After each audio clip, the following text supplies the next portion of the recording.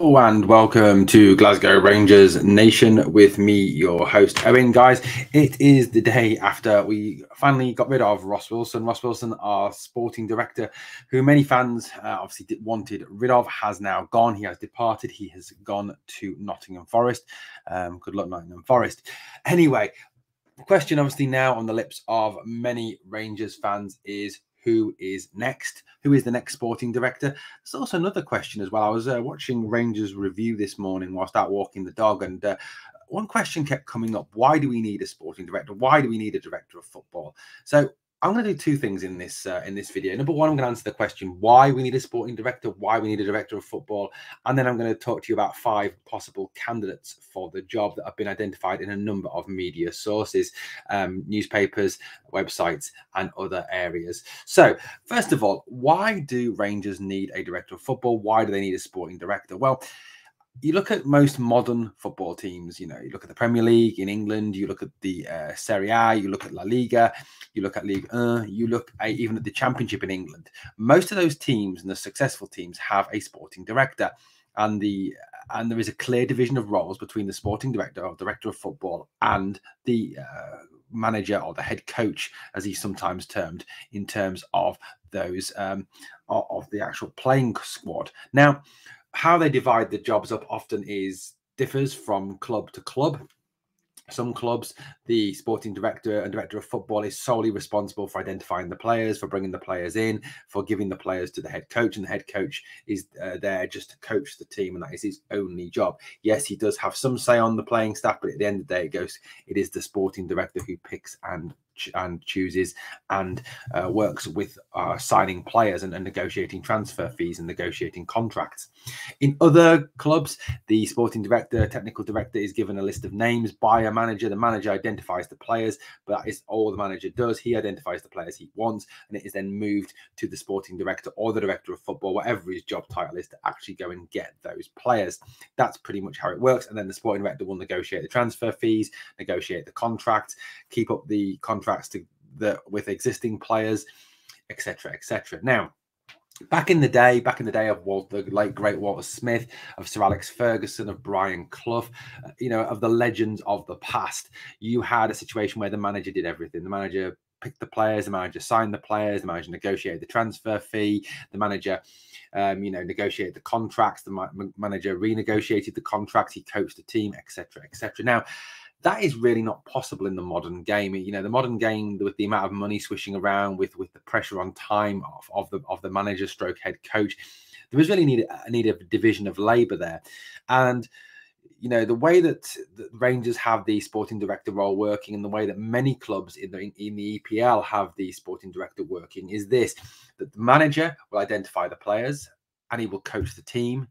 And that's his responsibility there. He is solely focused on that first team squad. And that's what you want at the end of the day. The guy you pick to manage your first team to be focusing solely on bringing in the players he wants and coaching them. Once it goes beyond that to negotiating transfer fees, to negotiating contracts, to renegotiating contracts of players whose contracts are expiring, of managing the youth setup, of managing reserve team setups, of managing, infrastructure, things like that. That needs to be taken away from the manager, and that's what the sporting director is for there. He's kind of like the CEO of football operations in a way, and you don't want your manager to be bogged down realistically with all that other stuff when he's got the responsibility of actually just coaching and improving the team. And I think that is something that is why we need that sporting director. We don't want Michael Beale, taken away from the coaching side of the thing from preparing the first team, from improving the first team, which you undoubtedly can do. What we want him to do is to focus on that and not on negotiating contracts, on transfer fees, renegotiating contracts, etc., etc.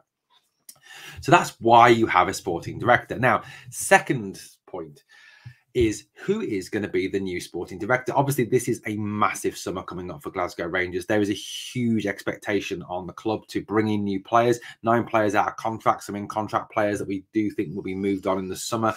Players coming into the final years of their deal as well, so decisions to make on the likes of Borna Barisic and John Lundstrom, for example, who are both going into the final years of their contract. And realistically, like I've said on multiple videos, we don't want to be sat here in a year's time saying, do we give Lundstrom a new contract? Do we give Barisic a new contract? contract, or do they walk for free? You know, realistically, if we're not going to keep them, we need to sell them this summer to bring some finance into the club. Now, there are 5 names that are currently being linked with the sporting director role at Rangers, and 5 names that I think differ in terms of realisticness and in terms of pie in the sky thought, in terms of ability, in terms of talent, in terms of ability to do the job. Now, the first person is someone that is currently at the club. That is John Park. John Park is the senior scout at Rangers. Prior to that, he spent 9 years with Celtic as their transfer guru, the guy who identified and brought in the likes of Virgil van Dijk, Fraser Forster, Victor Wanyama and Dembele to Celtic.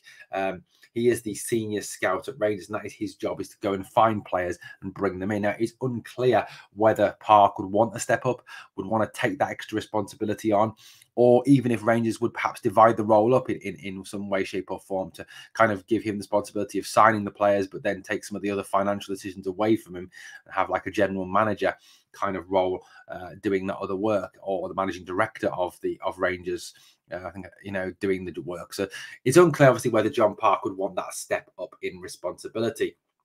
You know, his track record is pretty good in football. Previous to being with that lot from across the city, he was the director of Hibs Academy, bringing through players like Scott Brown, Kevin Thompson, Derek Reardon, Gary O'Connor, Stephen Fletcher, players of that caliber. So, you know, he has got a good track record with bringing through players. Now, obviously, there is one downside to Park for a lot of Rangers fans, and that is that he is very closely identified with Ross Wilson, was part of the regime, was part of Ross Wilson's was kind of Ross Wilson's right-hand man and was very close to Wilson. So obviously that's something that may well go against him with a number of Rangers fans. The next name that has been linked with Rangers is Christian Nerlinger. Christian Nerlinger is former German player who played for 3 years at Ibrox. Time at Ibrox was limited, however, by injury. He has got experience at being a sporting director. He was sporting director for 3 years at, probably for a number of years, sorry, at Bayern Munich. So obviously he's got a good, strong track record there. Now, obviously, Nerlinger would have to operate with a vastly inferior budget to what he used to at Bayern. Bayern, obviously, who seem to have an unlimited budget when it comes to actually signing and bringing in players, but certainly has a good track record of bringing players into Bayern. He was actually interviewed for the job of sporting director at Rangers when Rangers were in the lower leagues, but turned that job down for personal reasons. So it remains to be seen whether he would now be interested in taking the job. Now Rangers are back at the top table of Scottish football. He has got an extensive and a very good knowledge of the European football market, you know, which realistically is where you need to be looking at to target players. You know, if you look at the fact that Rangers don't have substantial amounts of cash like the English Premier League, you would look at the fact that, you know, Europe, Eastern Europe, South America are good places to go and get players of good ability who are not as expensive. You know, when you go shopping south of the border, whether it be for Championship players or EPL players, you pay an English premium, don't you? The English players that play in the English game are notoriously more expensive than those in Europe and in South America. Who else has been linked with the job? Well, former Rangers player, another one, Davy Weir, has been linked with the club. Now, obviously, Davy Weir's name is slightly tainted by the fact that he was part of the Mark Warburton regime and was sacked when Warburton was. He's been a loans manager at Brighton, and after Dan Ashworth, who was the technical director at Brighton, was picked up by Newcastle United to take on their Saudi millions to go and try and improve that team. Davy Weir stepped up and is now the new technical director at Brighton. Obviously, Brighton are a club that have got a reputation for bringing through and attracting and finding good players for relatively cheap amounts of money. You know, for example, that Trossard guy they signed, who then sold on to Arsenal for a substantial amount of cash. So he has got, so there is a track record for Brighton there. To what extent Weir played a role in that, I'm not 100% clear at this moment in time. Weir may be someone who is difficult to attract, though. You know, if he is in that technical director, he is in that technical director role at Brighton, and obviously is getting Premier League money. So Premier League teams obviously can pay a whole lot more than what Rangers can. Now, someone else who is perhaps an outsider for the job, but again could be an option that doesn't actually cost the earth, is this guy here, Paul Mitchell, who I would hazard a bet that none of you have ever heard of. He has an extensive football CV, having worked with Spurs, RB Leipzig and Monaco, so has an excellent knowledge of the European market in Germany and in France, especially working with RB Leipzig, who are famous for obviously finding young players, bringing young players through and developing them and then selling them on for a profit, which is the trading model that Rangers seem to be interested in. He is currently employed as the sporting director at Monaco. However, he wants to return to the UK this summer and is leaving his job as Monaco's sporting director. He wants to come back to the UK.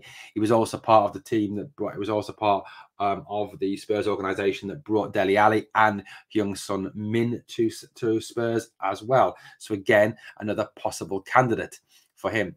The final candidate is a guy who I think is a bit more pie in the sky and perhaps is unrealistic, is this guy here, Michael Edwards. Michael Edwards was sporting director at Liverpool for a long time. Quit last year because he wanted a break from football. However, it is now thought that he does want to return to the game. But he did turn down Chelsea earlier this year when Todd Bowley took over. Now, if it is that English clubs are genuinely interested in Michael Edwards, this could be a real impossibility for Rangers to go and get a guy like this, given the fact that obviously English clubs have substantially more cash than Glasgow Rangers will have. But certainly 5 interesting names indeed. There are bound to be other names that are linked over time, but this is a key appointment for Rangers, something they've got to get right and got to get right soon. You know, there is an urgency there. There's 5 names that Beale identified. There is an urgency to go and get those players, get the players in nice and early, get them here and ready to go, ready for pre-season in July. You know, this summer is huge for Rangers. There is going to be such, I think, a turnover in the playing staff and possibly in other staff around the club. And I think that whoever is appointed, whether it be Park, whether it be Mitchell, whether it be Weir, whether it be Nerlinger, whether it be Edwards, it needs to be someone in sooner rather than later, and with that brief to really make those changes, along with obviously Michael Beale's consultation on this. But a big appointment for Rangers coming up. So Rangers fans, any of those 5 names you fancy, let me know in the comments below. And obviously any questions about sporting directors, let me know as well. Thank you so much for watching Glasgow Rangers Nation. As always, it's been an absolute pleasure speaking to you. I'll be back to speak to you again very soon here on the channel. I'm going to check out the podcast tonight with myself, Victoria, Cody and Jordan, talking all things Glasgow Rangers. Guys, be back soon. Please hit that sub, ring that notification and give this video a like.